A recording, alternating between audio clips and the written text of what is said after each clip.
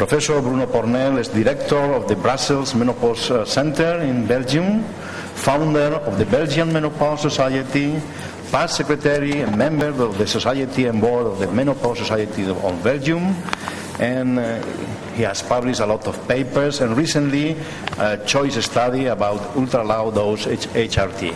Bruno, it's your turn. Thank you. Thank you, Mr. President. Thank you to invite me, first of all, to speak about this wonderful subject.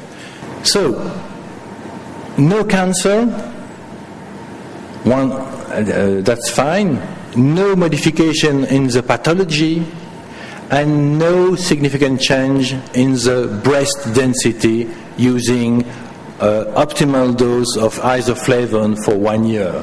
And we expect within a few months to complete this trial with 3 years data, and I hope to come back in this wonderful country to present the results in a few months. 25% of our population who don't want to use HRT, who don't use any synthetic estrogen, they prefer natural product. And I see it's quite acceptable to give them, and now for the first time we are reassured regarding the endometrium, the iliac protocol.